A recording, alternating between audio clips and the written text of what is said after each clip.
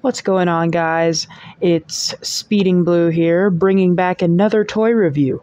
And it's been the long-awaited toy review, the Super Mario Bros. Movie 5-inch Mario figures. I have all four that have come out for Wave 1. And without further ado, let's get into it. First up, we have Mario himself.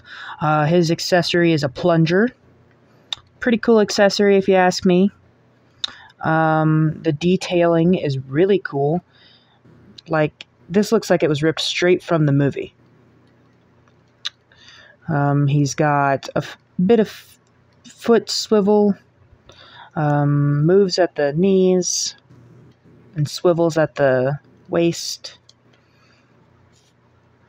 and the waist again. Arm articulation, full 360. Head articulation, full 360. And the cool part about these figures, at least for the Mario, Luigi, and Peach figures, you see their eyes? Well, what happens is when you move the figure, the eyes follow. It's a little creepy, but cool too. You got the stitching around the M, and the stitching on the hat. The overalls, I mean, you couldn't go wrong with overalls. I mean, just look at this figure, though. I think Jakks Pacific nailed it. I don't think they could have done any better. And so, this is the Mario figure. Let's take a look at his brother. Here we have Luigi, pretty much about the same articulation for Luigi. Yet, in case you were wondering, he is taller than Mario, which is good attention to detail. His accessory is a flashlight.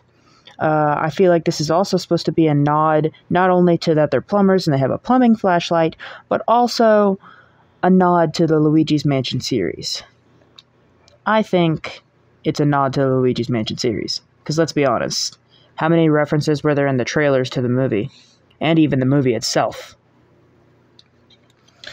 Luigi's head does the same thing as I had previously mentioned with the eyes. The stitching looks like, I mean, there's not actual stitching, it's plastic figure, but the attention to detail, that as if there was stitching, like, looks awesome.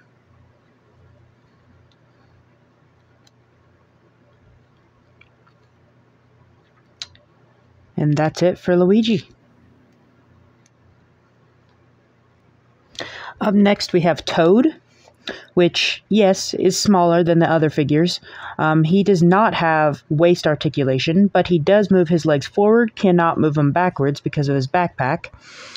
The head, full 360 rotation, and it can pop off if you're curious, but I don't recommend doing it. The arms, pretty much the same articulation as Mario and Luigi's, except for his are a bit more stiffer to move at the shoulders. And they packed a lot of detail into his backpack. Now, if you've seen the movie, or even the trailers, you know Toad carries around a frying pan.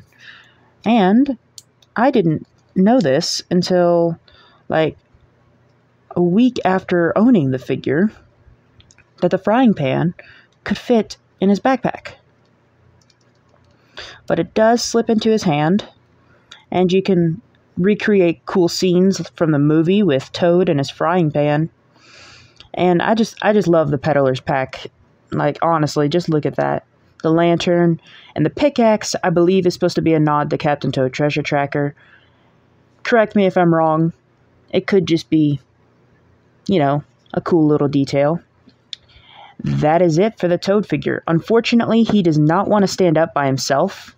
So the best option when you have him standing is to put his frying pan back in his backpack and have him standing like that. So that way he will stand straight up. And without further ado, let's get into the last figure, Princess Peach. Here is the Princess Peach figure. She comes with her parasol. Very cool accessory. She too has waist articulation, not very much, and she can move forward and back, but not very much articulation for her. She does move at the shoulders and at the elbows. Her wrists do move back and forth. Just like the Mario and Luigi figures, as I have previously mentioned, her eyes also follow you. And the detail on this figure, I mean, seriously. Like, look at the lines in the hair, the crown. Again, Jakks Pacific, I don't think you could have done any better with these figures. There you have it, my friends. There is my review for the Super Mario Bros. Movie 5-inch figures. I will be putting out another video soon, revealing something that was also kind of in the little background for the trailer, or the teaser, rather, for this. And that is, maybe it just has to do with the Mario Brothers.